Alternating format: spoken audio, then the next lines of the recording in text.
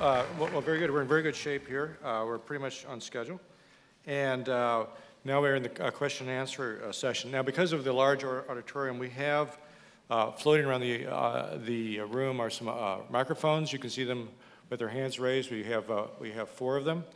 And so what we'd like to do is entertain a series of questions. And so we ask you, when you ask your question, first identify yourself, stand up, and then speak into the microphone with your questions. Thank you, sir. Yeah, thank you. Yeah, I'm Felino Junpala Fox from the Philippines. Mabruk and history in the making. I practically started my career in Dubai, 1977. It was an opportunity to work with the late Sheikh Rashid. And I'd like to share with the group here that the challenge he gave us at the planning department of Dubai, we were about 20 expats from 14 countries. He challenged us, and I saw the presentation of Mr. Ali, Mr. Mohamed. Like, he challenged us, like, bring Dubai into the first world from the fourth world in 15 years. I think Dubai was able to do that. Design a garden city out of the desert. I think they were able to do that as well. Then for every year of service, we were asked to go around the world and take lessons from, and we brought it back. And another one was design Dubai as if there's no oil. And it was really history in the making. And I left Dubai in 1982, and I've done work in 32 countries. So wherever I am today, it was part of the Dubai going beyond the glass ceiling. But I was in Dubai in the World Congress of Architects and Cityscape 2 weeks ago.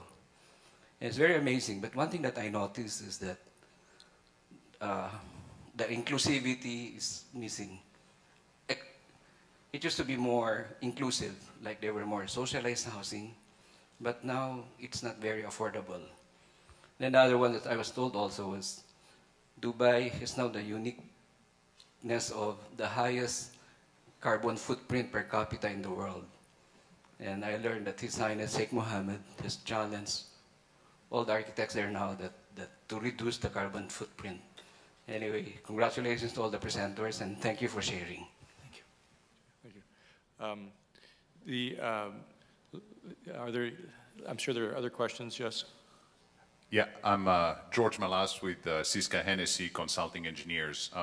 My question is, from an architectural standpoint, what are the main sustainable features that you see for the future of skyscrapers? Any one of you, actually, if you would comment, please. Thank you. Mark, you want to take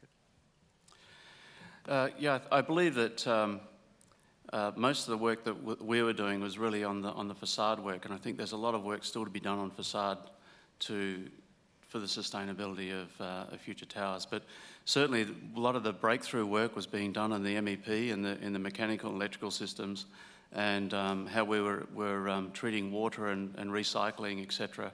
So a lot of that is current, but there's still a lot of things that are really on the edge of being developed, and that's why I precursed the presentation in that we were looking to put ourselves 10 years in advance, and we don't know all the advancements that are happening there, but we are trying to build in the flexibility into the project. And I think by building into that flexibility into plant rooms, et cetera, where we can bring in other facilities and other invention that may come in the next 10 years, is what we have to do when we're considering building a project that won't be completed for 10 or 12 years. So the flexibility is important, but I think the initiatives are really coming into the MEP.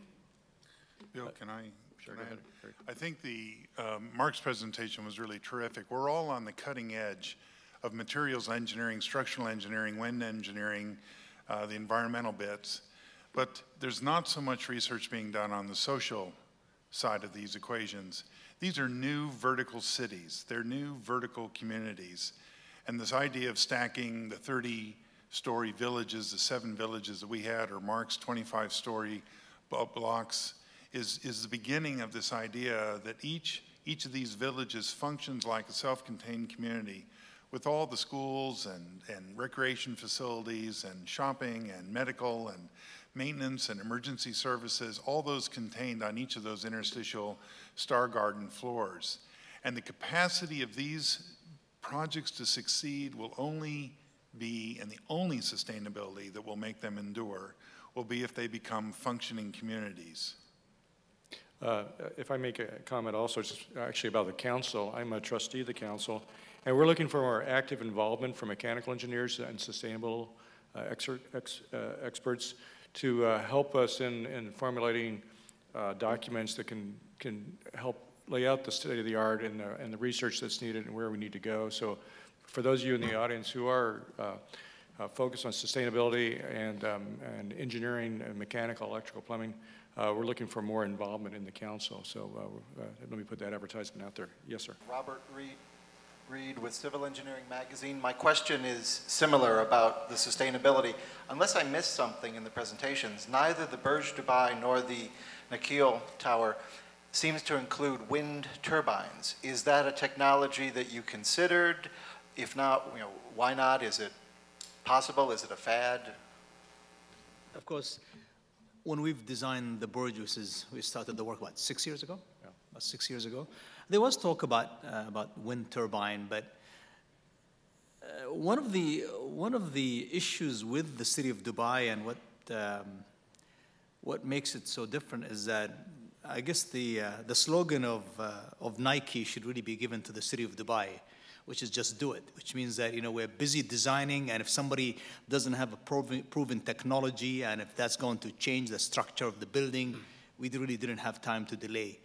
We wanted to move on. But we know very well that, as we move on, there'll be new buildings coming into the city where as technology improves, if it's really in the wind turbine or if it's really on the mechanical, electrical improvement and many other issues, we can do them in other buildings. But we as a developer, a public company, quarterly results, all that is guarding, our program.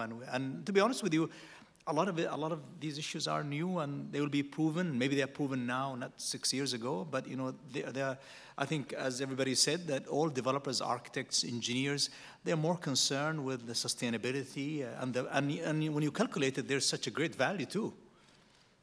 Can I, Bill, just, your question about wind is a fascinating one for us as well. We have a patent pending now on what are called architectural autopilots. And what they are, the ailerons that you find on wings, we've turned it vertically so that as the wind blows around the building, that you can actually dampen the vortexes of the wind by adjusting these vertical ailerons on the side of the building. And they're about 3 to 4 stories tall, and they would all the technology exists on any modern passenger jet.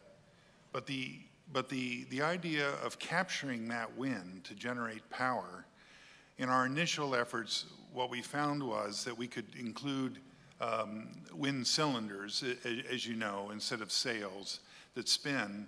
But the only power that we could generate was about 15% of what the building used, which isn't bad because that 15% powers all the public spaces, all the civic spaces. And so we begin with that. And as we get better, and as Mohamed said and Mark have said, you're designing while on the conducting stand. Technology is moving while you are designing and building, and what you think you know today is out of date by the time you're halfway through the towers.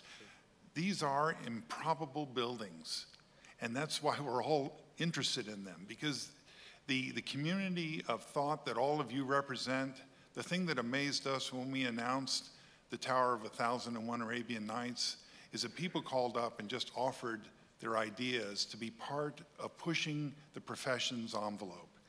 And that generosity of sharing ideas, I think, is what's a hallmark of what Anthony's put together in this conference, too.